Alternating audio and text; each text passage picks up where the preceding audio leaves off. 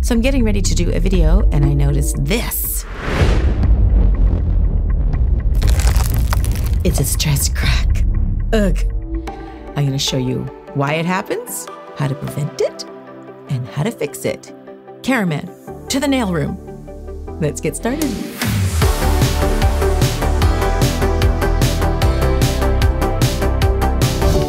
Isn't that ugly? So that is called a stress crack. And how that happens is it's being stressed. So the nail is being stressed this way, not this way so much. If it's squished this way, like squishing this way, it will sometimes cause a line down this way, which is not very common. Isn't that ugly? You get stress cracks from just being too busy, just putting stress on it. Thumbs are pretty busy, so they can be like in seat belts, cleaning around bathroom sinks, all sorts of things can cause problems with it. So it begins with a little hairline crack across here. And eventually this little chunk just came right out of there. See how bad it is underneath, and you can see the natural nail is even kind of pulling away even from more of it. So it looks like the lift goes back even further. Usually this doesn't happen, but clearly I did something with this that put a little too much stress on it, didn't like it, and something had to give. It's either my thumb is going to bend and break, or the fingernail is going to give, which is a good thing that did. There's also something else you may not be aware of. Natural nails, as they grow, because they don't stop ever growing, no matter what you have on top, as they grow, they tend to curl. Not all, and some more than others. So this may be pulling away because my natural nail is actually curling as it grows. Now you can see it's grown out for about 2 or 3 weeks. That's about a 2 or 3 week growth for me. So this used to be down here, and this thicker area was down here a little bit. Now it's grown up a little bit. So it could be that it's just not thick enough in here for whatever I was doing, or whatever I was doing was just too much for this nail in particular.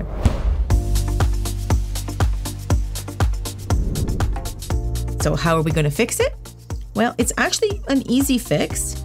You want to get yourself, if we're going to do it with an e-file, I'll show you both ways actually, because one is a little easier. E-files are always easier. And I'm going to literally take my e-file, and if you can just see where I'm going to apply it. One thing I'm not going to do is I'm not going to get a pair of nippers and start nipping it up.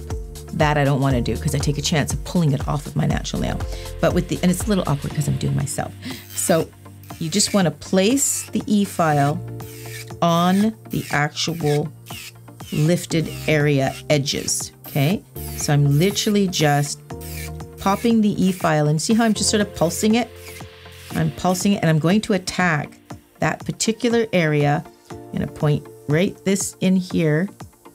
I'm attacking that spot there, and I'm literally just pulsing it and getting rid of that stress crack and any lifted area that might be right under there. And if it's kind of making a funny sound, you'll hear it'll sound different when you're filing it, as opposed to what's lifted and what's on the nail will sound a little bit different. So if it sounds kind of hollow, that's all lifted.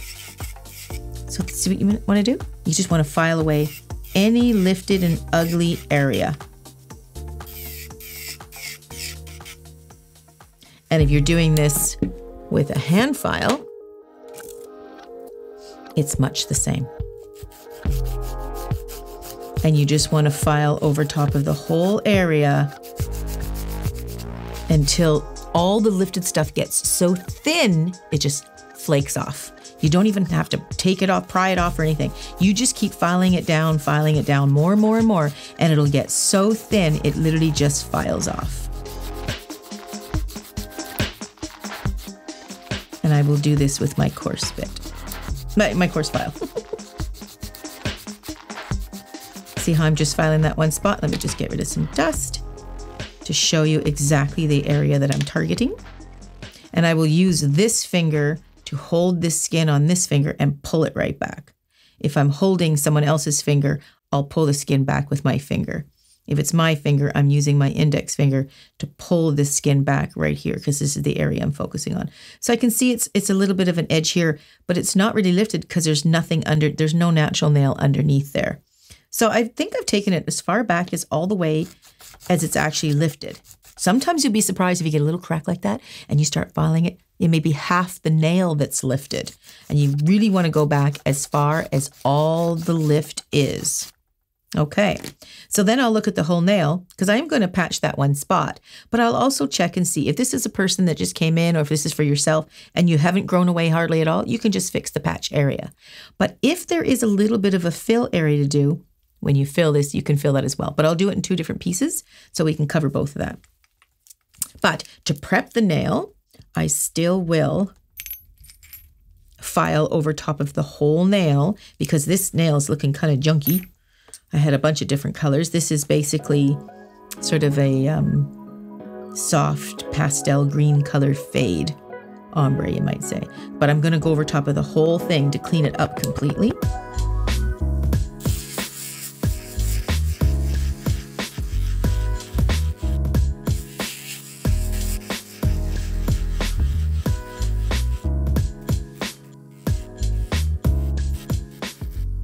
Again, holding my finger back so I can go down the side here.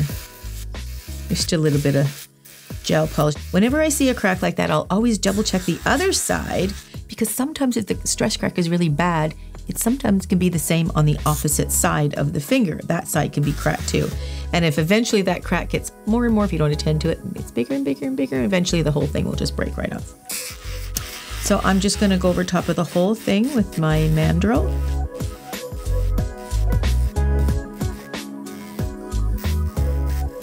Push my cuticle back with that mandrel. Okay, want to get rid of all of the dust. And even though you're not doing a complete nail over again, anytime the natural nail is exposed, always use your prep and a bonder. The reason why this is awkward is because it's my opposite hand. And just as a reminder, your primer or bond is only meant for the natural nail. Okay, grab a brush. Okay, so I'm going to build this in a white so you can see exactly where I'm putting it down in both areas and how much actually we're putting on that nail. Just get a nice soft white here. I'm doing it with my opposite hand, so bear with me. It's a little bit harder to do. So this is what I call my color zones. Every time I build a nail, it's harder to see because usually we're doing it in one color or we're doing it in a nude tone. So it's really hard to see. So I've got this color zone technique that you can see. I just did a video on it actually, trying to avoid the one bead. That's too big. Trying to avoid the one bead technique so we can see exactly where the beads are going. So I'm just going to get a small bead now. So I'm going to place it right in the spot that I need it. I'm going to have to move this pad over here now. Forgot it was completely the opposite hand. Okay, so I am going to press, clean my brush. I clean my brush a lot. Here's a really great tip.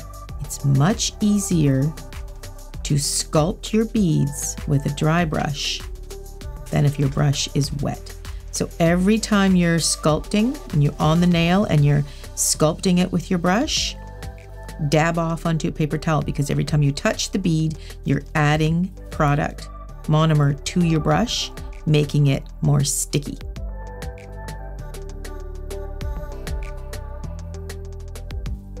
See, you can see exactly where I put that patch in.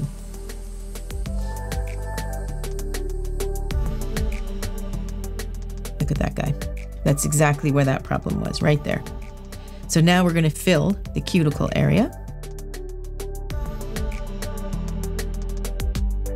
Okay, so I'm going to get a cuticle bead. I'm going to place it on there. It's a bit big. Just reduce it a little. Oh, actually, I was going to use a different color. Whenever you're not happy with something, this is what you do. Take it off immediately. It's harder to do with the opposite hand, but you can do it. I was going to use the pink for the cuticle color so they don't blend together so much so you can't see the two different patches. Plus, I really don't want white on my cuticle without a clear layer down first. Okay, so let's do that again. Let's grab that bead.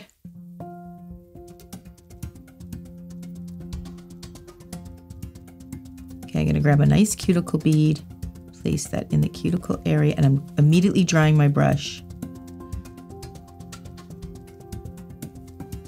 This is harder for me because it is my opposite hand. But the idea is to blend this. This is just filling the nail. Just blending it with the rest of the nail. And that's working with a dry brush. So much easier.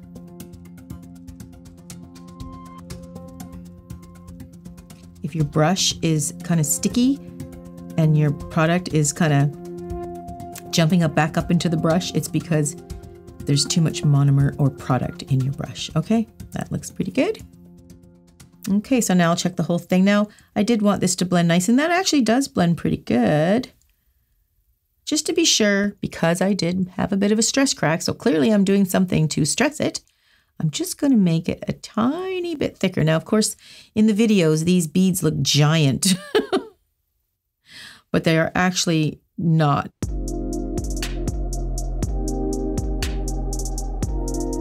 So I am going to blend this right in there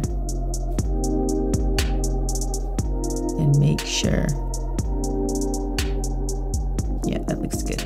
So now I do think about the other side. I think, you know, could that blow too a little? So I am going to add just a safety bead on the other side, because whatever this client is doing, it might be stressing it out a little. So I'm just going to add that little bead there just to give it some extra insurance.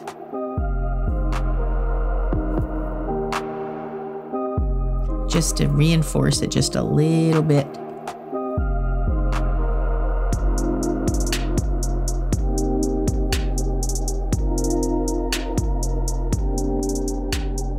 Okay, so let's just file it up and get some color on it, and we'll see that it's all back to normal.